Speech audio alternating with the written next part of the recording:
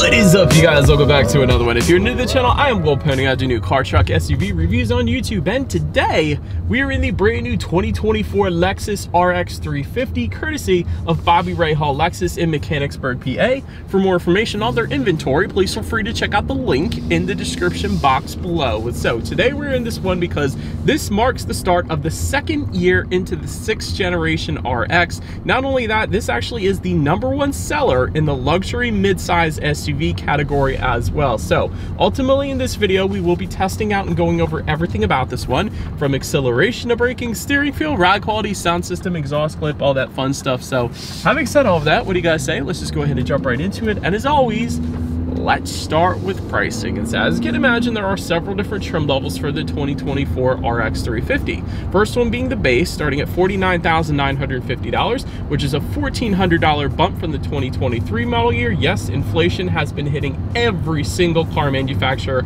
from what I've been seeing here. Premium for $52,100, Premium Plus for $53,950, Luxury for $59,080, and the F Sport handling all-wheel drive for $58,550. And so with all of those prices but the last one there, front wheel drive comes standard. If you wanted to add all-wheel drive, you can do that. That is going to bump the price up a little bit, but regardless of trim level that you go with, the power plant on the RX is going to be the same. Powering the beast is a 2.4 liter turbocharged 4-cylinder, putting out 275 horsepower at 6,000 RPM, 317 pound-feet of torque, coming in at 1,700 RPM. Power sent to front wheels or all wheels through an 8-speed automatic with paddle shifters, which you guys know we will be testing out here in a little bit. 0 to 60 time, approximately 7.6 seconds for the front wheel drive, but then 7.2 seconds for the all-wheel drive there, with MPG numbers coming in at 22 in the city, 29 on the highway for the front wheel drive, 21 city, 28 then on the highway for the all-wheel drive, taking premium unleaded fuel. So before we do any kind of fun paddle shifter or acceleration test here in the RX, wanted to mention to you guys the drive modes. And so drive modes will include normal, eco, sport, and custom, and they will all be adjusted through the infotainment screen, which, by the way, didn't take me that long to find this year. I think it took me a little longer last year. Maybe I got used to it, but they are pretty easy to find now. So having said that, what do you guys say? Let's go ahead and find it straight away. Let's put the paddle shifters here to the test. By the way, there is a full manual shift mode as well. So I'm just going to be sliding the shifter directly to the back. That is going to give me full control over the shifting end. Let's see how quickly these paddle shifters are going to react for us here. All right, so we got it in full manual shift mode. It's telling me what gear I'm in up on the digital gauges here. So in 3, 2, 1, go.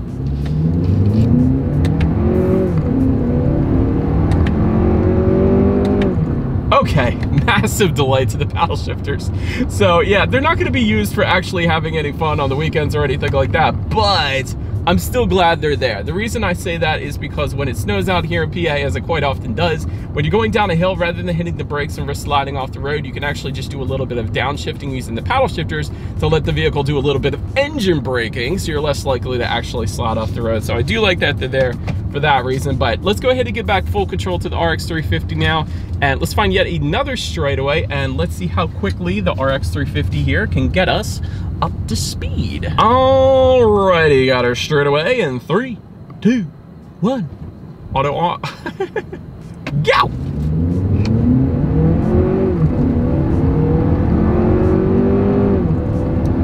That's not bad. Yeah, it is definitely not bad. There was a little bit of turbo lag at the very beginning, as expected with a turbocharged 4-cylinder, but that's not bad. Definitely not going to have any issues emerging onto the highway. I personally didn't mind it. It definitely gets you up to speed once you get higher up in the RPMs, without a doubt. But anyways, to go along with that acceleration, as always, braking is equally important. So up front, you will find 13.4-inch ventilated front discs. In the back, 13.4-inch solid rear discs. And if you were to go with that F Sport handling trim level, you will actually get 6-piston front calipers. That's pretty nuts. That's what I had on my old Ford Mustang GT. As far as that 6 or stopping distance goes, that comes in at a respectable 123 feet. As far as braking feel goes, it's on the softer side of things, 100%. I just got done driving the ES 350. That was a much firmer braking feel, but on the RX 350, it is 100% a soft braking feel, as you traditionally do find in SUVs, most SUVs at least. So it's to be expected. I wouldn't have minded though if Lexus firmed up that braking feel just a little bit. But having said that, that 60 and 123 feet, that is a respectable number. A lot of times you'll get the 130, so you shouldn't have any issues of bringing this thing to a stop. But then touching on suspension and handling, up front you're going to get a McPherson strut front suspension. In the back, independent multi-link rear suspension, front and rear stabilizer bars. But if you go with that F Sport handling trim level, you will also get F Sport tuned performance dampers and an adaptive variable suspension as well. That's the one I always like because that monitors each shock absorber individually, not only adjusting to the road imperfections, giving you a much smoother ride, but it is going to tighten up that suspension during heavy cornering, giving you better handling, giving you the best of both worlds. So that's the one. If you want the very best ride quality and the best handling both at the same time, go with the F Sport handling trim level. But having said that, we don't have that trim. We got the luxury, and it's been perfectly fine in my short little test drive here today. So definitely no issues absorbing Pennsylvania's road imperfections. Like I said, no issues for me. As far as steering feel goes, it actually does tend to lean a little bit on the heavier side of things, which kind of surprises me because traditionally with SUVs, you get a loosey-goosey steering feel. And this one, it's nothing crazy. It's not like a Tesla Model Y or anything, but it's definitely on the heavier side of things. So I absolutely love that. So absolutely no issues there. As far as cabin noise goes, get a little bit of engine noise when you really get on it, but it's a very serene cabin. There isn't a whole lot of exterior wind noise or road noise coming into the cabin. I got the heat on pretty good right now, so if anything, you might be hearing that. But other than that, it's pretty nice. Definitely no issues there. Then touching on visibility, I can see perfectly fine out the back. It is a pretty large rear view mirror there, so 100% no issues yet again. And I like how the rear window wiper isn't actually asphyxiated to the rear glass. We'll get more into that in a little bit, but that adds to a little bit of visibility, I guess you could say. But rain sensing windshield wipers do come standard for all trim levels across the board. That's going to help out with forward visibility. So whenever the RX detects any kind of mist or rainfall, it's going to automatically turn on those windshield wipers for you. So just one less thing you got to worry about there, kind of like automatic headlights. So I do like that. And then with the luxury trim level and up, you're also going to get a head-up display, and it is super bright. I'm looking at it right now. It's projected upon my windshield here. Gives you the speed limit, and safety features, and the safety features are actually pretty cool. I was about to turn onto this road right here, and I was sitting waiting to turn, and it actually gives you like yellow lines telling you if there's a car coming, like cross traffic in front of you. It's just a wild thing. So even if you weren't looking at cars going to the left or to the right, waiting to turn out, the head-up display is going to tell you if those cars are coming. It's just wild. Anyways, that pretty much rounds out the performance segment of this review, you guys. Let's go ahead and take a look at the exterior of our brand new 2024 Lexus RX 350. All right, so here she is, you guys, the new 2024 Lexus RX 350 finished in caviar. Awesome looking color on this thing. This thing looks so cool. But anyways, just go ahead and start with where the RX is made. Take a look at the VIN. First character is the number 2, indicating that the RX 350 is built and assembled in Canada, But let's go ahead and start up front on this one. Overhang over that Lexus logo. That's one of the new things when this RX was completely redesigned. I'll show you guys a little bit up close here, but I don't know, I think it's a pretty cool little design cue. The Lexus logo is kind of like tucked away underneath of it, so I honestly like the styling of that. But as far as the front grille goes, it's kind of body colored at the top, and then it kind of meshes together with the silver portion of the front grille. I think that looks pretty darn cool as well, in my personal opinion. It's a unique design, unlike anything you really see out on the road, honestly. So LED headlights do come standard on all trim levels across the board. You get LED daytime running lights with that as well, along with the automatic feature and automatic high beams. So if you have your high beams on at night and it senses a vehicle coming in the opposite direction, it's going to automatically dim them back to low beams. Then when that vehicle is gone, it's going to automatically bounce it back up to high beams for you there. So love that feature. LED fog lights down below, also coming standard for every single trim level across the board. You gotta love that. And front air curtains to the bottom corners there as well, just above the fog lights, I should say, helping direct air around the wheel and tire combination for a little better aerodynamics. So overall, the front end of the new RX looks absolutely amazing. I said that last year as well, but that pretty much rounds out the front end. Let's now go ahead and make our way to the side. All right, so now since you are around to the side of the RX 350, silver roof rails coming on the premium trim level and up. Rear privacy glass does come standard for all trims across the board. You do have some chrome window surrounds as well. Floating roof line towards the back, you guys can see that. The upper chrome trim kind of just fades out into the back. It's not connected, so hence the floating roof line, like I was saying. Body colored power adjustable side mirrors do come standard. They will be heated with LED integrated turn signals. Auto tilt down feature does come standard. You actually do get a driver's side auto dimming mirror as well. That isn't always the case, even on luxury manufacturers, so that's pretty cool. As far as the wheel setup goes, 19-inch 5-spoke alloys coming with the base, premium, and premium plus trims. Then you get 21-inch alloys for the luxury, and then 21-inch 10-spoke specific alloys for the F Sport trim, of course. But I think the wheels look actually pretty darn good. It kind of has like this dark silver look to it. It goes very well with our caviar exterior paint, I'll just put it that way. But pretty much rounds out the side profile. Let's now go ahead and make our way to the back. All right, so now since we are around to the back of the RX, all the way to the top, body colored shark fin antenna. Just below that, rear spoiler with an integrated brake light, and tucked underneath of that rear spoiler, let me show you guys if we can see it. But if you can't, just take my word for it. There is a rear window wiper. It's tucked underneath of that rear spoiler there. So therefore not asphyxiated to the rear glass, providing a little better rear visibility when you're actually driving, like I was saying. So that's pretty cool. You got the Lexus lettering spelled out horizontally, of course. LED taillights. It's really like a big LED light bar from side to side. I think that looks pretty cool as well. And just below it all, you are going to find dual exhaust outlets. However, they are tucked away. I kind of like the look that Lexus does where they integrate it into the rear bumper, but this is kind of the style lately, so I don't know. Not my personal preference. But having said that, I do believe you guys know what we have to do next. As always, here is that exhaust clip.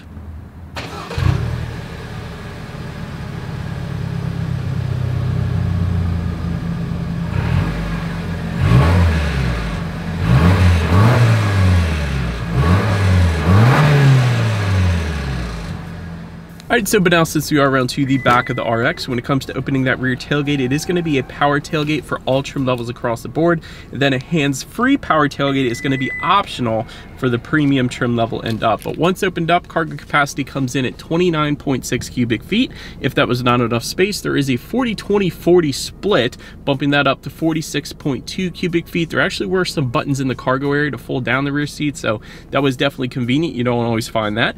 LED cargo lighting does come standard back there. There's some tie-down anchors, there's grocery bag hooks, there's a 12-volt power outlet. You don't always find that either. Cargo cover also back there, and then if you were to lift up underneath of that cargo floor, you are going to find a spare tire along with a little bit of in-floor storage actually as well, maybe for an ice scraper or tire inflator kit if you prefer that. But cargo area definitely had a lot going on back there. But then make our way up to the rear legroom. That is going to come in at 37.4 inches. For reference, I'm an even 6 feet tall. This is how much space I have back there. Rear center armrest with cup holders, and you actually have a little bit of storage just in front of those cup holders too, because the center actually opens up. You could probably put a cell phone in there or something like that, or crayons if you got kids back there, whatever the case. So that's pretty cool. Rear ventilation does come standard, dual rear USB charging ports so the kids can stay charged up back there as well. And heated and ventilated rear seats, they are going to be optional. So optional, doesn't come standard, but they are available if you wanted it. So a lot going on in the rear seats as well. Then make your way up to the front seats. 8-way power adjustable front seats do come standard. 10-way power adjustable front seats with power lumbar for the luxury trim level and up. You're going to get some enhanced bolstering, of course, for the F Sport, new luxe finish for the base, and premium perforated leather for the premium plus trim level and up.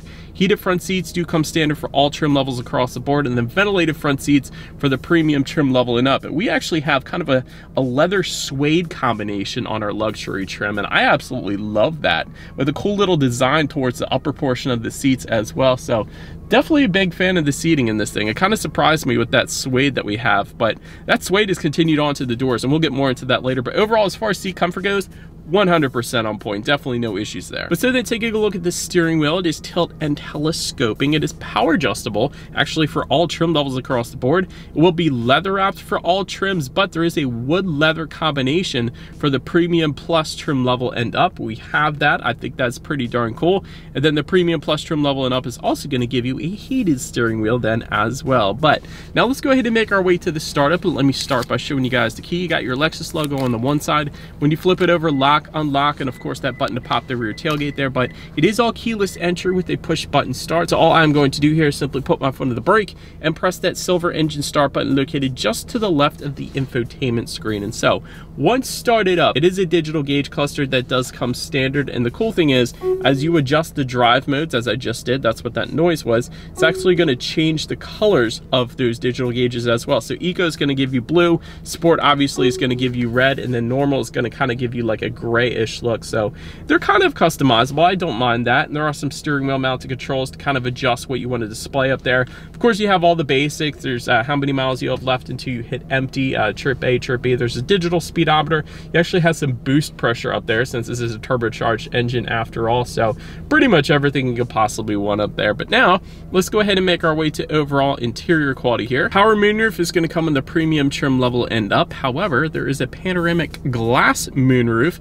that is going to be optional for all trim levels. We have that option, so that's pretty cool. The rear passengers get a view of the sky now. Multi-zone climate control, aka tri-zone climate control, comes standard for all trims as well. Ash bamboo interior trim on the premium trim level and up. There is black open pore wood trim, also on the premium trim level and up. However, you will get a bunch of suede accents and a suede headliner if you go with the luxury trim level and up, and that's why we have it today. So a lot of suede going on in here, which I personally love. Wireless phone charger for the premium trim level and up, and that is located just in front of the shifter. There's actually a good bit of storage right next to that as well. Got a couple USB charging ports, 12-volt power outlet, a little bit of rubberized storage just up top. You could probably set yourself in up there if you wanted to. Just to the right of the shifter, again, everything is surrounded in that bamboo wood. You also have dual cup holders, of course, and within the center armrest, there's actually a decent amount of storage in there, so absolutely no issues there. But again, I think my favorite parts, for one, we have 3 different colors in here, which I love. There's like a dark brown on the doors, there's the light leather and the dark leather then as well, so a lot going on there. Also, you do have these electric door openers, so there's no actual door handles in the RX, and that started last year, but it's just a door button. You kind of just press it and open the door, and that's how you're going to open it up from the inside, so that's a little different. Some people might not be used to that. You also have HomeLink controls to up to 3 different garage doors, but the coolest thing about this mirror is that when you press the button down below there, it actually turns it into a rear camera mirror. And so a lot of people wonder, why do you need that? Well, if you take this thing on a road trip and you have luggage piled up to the ceiling in the back, you obviously can't see out of your rear view mirror. But if you have an exterior camera mounted on the outside of the vehicle, this rear camera mirror is actually going to be able to allow you to see what is behind you when everything is piled up to the ceiling with stuff to go to Ocean City, Maryland in, or something like that. I'm just saying. But so now let's go ahead and make our way to the infotainment screen, because it's about to get better. So 9.8-inch color touchscreen display for the base and premium trims, 14-inch color touchscreen display for the premium plus trim level and up, Bluetooth and audio streaming coming standard, wireless Android Auto, Apple CarPlay for all trim levels across the board. You gotta love that. Factory navigation system coming standard as well. You could check out ambient lighting settings up there. That's pretty darn cool. So now I will say, with that ambient lighting, it's not the very brightest ambient lighting I've ever seen. It's nothing compared to like BMW or Mercedes-Benz, but it is there nonetheless. So I kind of like the look of it, I will say that. But you can also check out your driving statistics up there if you wanted to, and of course your radio information. And this is where it's really going to get good, because 12 speakers does come standard on all trim levels across the board, and that should be plenty fine. But there is an optional sound system on the premium plus trim level and up. That's going to be a 21 speaker Mark Levinson sound system with 1800 watts. And that is built into our suede doors here. So that is the one that we have today. So that's why I'm excited. So let's go ahead and turn on the radio, see what we got playing today, and let's test out the clarity of this one. Yeah, that's overkill for sure. That is a heck of a sound system. Definitely no issues there. I did have to recenter the sound system, because when I first turned it on, it was just coming out of the back, so that was kind of weird, but I did recenter it, and then it was coming out of all 21 speakers, so that was pretty cool. But yeah, it sounded really darn good, so absolutely no issues with that. But last thing I want to mention to you guys on the infotainment screen is when you do put the RX in reverse, you will find a rear view camera coming standard across the board. The panoramic view monitor on the left, that is going to be optional. We do have it, giving you that bird's eye view, letting you know what is completely all around you, which as always is going to lead us into safety. And so to start, IIHS Top Safety Pick Plus, which is the very highest rating given by IIHS, so that pretty much says it all right there. Front side curtain airbags do come standard, driver's knee airbag up front, passenger seat cushion airbag as well, and rear side impact airbags, which by the way is like a $600 option on BMW and Mercedes, so you gotta love that. In the back also, you're gonna have latch, aka lower anchors and tethers for children for the rear car seats, rear child door locks, tire pressure monitoring system, but also coming standard, Lexus Safety System Plus 3.0. So that gives you dynamic radar cruise control with curb speed management, love that. Pre-collision system with pedestrian detection, lane departure alert with steering assist, lane tracing assist, road sign assist, and a blind spot monitoring system with rear cross traffic alerts. So overall, when it comes to my final thoughts here of the RX 350, I love the front end design. I think Lexus crushed it with this design up front, especially finished in our black that we have today. It looks absolutely amazing. Great safety as well. You can't beat an IHS Top Safety Pick Plus. Great sound systems, especially our Mark Levinson sound system. They always crush it. Absolutely amazing interior quality. You have 3 different colors. You have suede finishes, you have leather finishes, you have perforated leather finishes, you have bamboo wood as well. You just have a lot going on, which I absolutely love. It's so nice as far as interior quality goes. I'm not sure you can beat it. As far as room for improvement goes, I got 2 things for you here. One, I wish the ambient lighting was a little brighter, a little more pronounced. Having said that, Lexus isn't known necessarily for putting ambient lighting in their vehicles, so they do like that they actually did put it in here, but it does need to be a little bit brighter. And by the way, I did turn up the brightness all the way. And then the other thing is, in the back of my mind at least, is I do have to question the reliability a little bit. Although Toyota and Lexus, of course, are known for excellent reliabilities, but this isn't their regular engine. This is a turbocharged engine. And traditionally, turbocharged engines aren't as reliable as their naturally aspirated counterparts, or even the naturally aspirated engines with the hybrid configurations. They're incredibly reliable with Toyota and Lexus as well. I'm just not sure about the turbocharged setup. That's all I'm saying. But let me know what you guys think of the RX 350 in the comments section below. That is about it for this one, you guys. Thank you so much for watching. Feel free to follow me on social media at the bottom of the screen if you want to see what's coming next on the channel before it gets to YouTube. Be sure to hit the subscribe and the bell notification button if you're into new car reviews, because that is what we do here on this channel after all. Do appreciate you guys watching more than you know, and I will see you guys all in the next video. Stay gold.